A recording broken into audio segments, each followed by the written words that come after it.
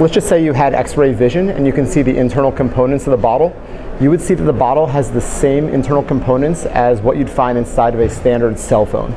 So there's a worldwide cellular chip, circuit board, battery, antenna, sensors, etc.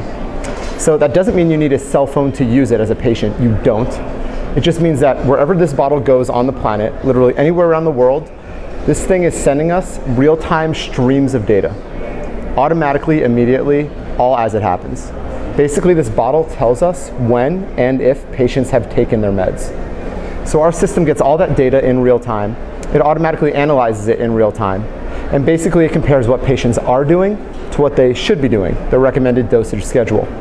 If our system notices a discrepancy, which typically means if a dose is missed, we offer a series of fully customizable interventions, which include on-bottle lights and chimes, so the bottle can light up, it can play a little song, automated phone calls, automated text messages to patients or caregivers, and again, all this is fully customizable and delivered in real time, only when doses are missed.